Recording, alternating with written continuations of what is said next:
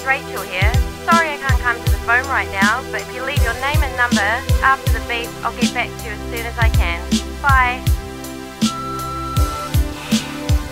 Hi Rachel, it's me, Reese, how you doing? What's it been? 4 years since you left my life in ruin? A broken heart at times, I still feel so hopeless. I'm leaving this message to help with the healing process.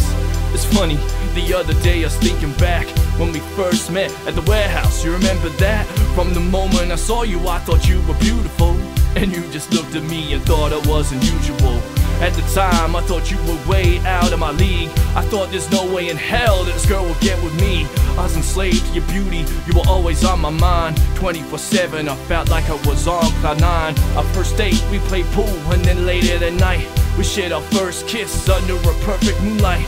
The coming days I was serene, it was so surreal, but it was a hope shortly after start of the ordeals.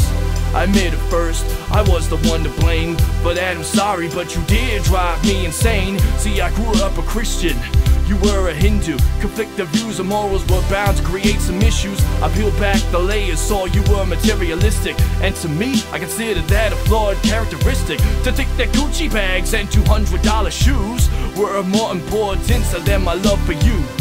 And things just seem to go from bad to worse. Do you remember what you did at my 21st? Getting drunk and then flirting with all my friends, in particular feeling Joey up and down his legs. My father saw it, and my brother saw it. From that point on, my family no longer supported our relationship, so I thought, fine, we're done. But some make-up sex led us back to square one.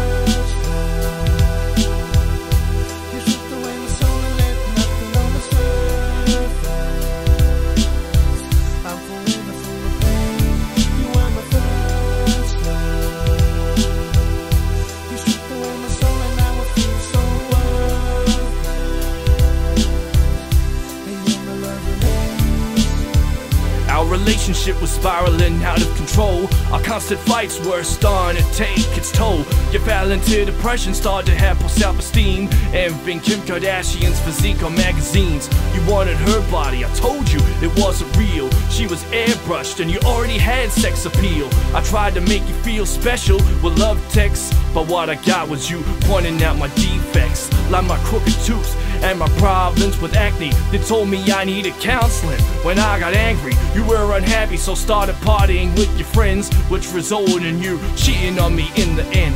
Cause I love you so much, I took you back, but I wasn't prepared one bit for the aftermath. You missed your period and you said you could be pregnant, but at the stage of life you weren't ready to be a parent.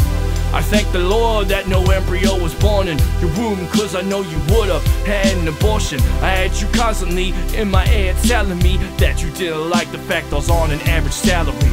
Remember when you used to encourage my rap career? I used to think that was because you really cared, but now I know it was only so I could get rich, thus you could satisfy all your clothing addictions. Love is evil, and even now you're on, I still miss you. At times I still wish I could hold you and could kiss you, but then I think back to how you made me miserable.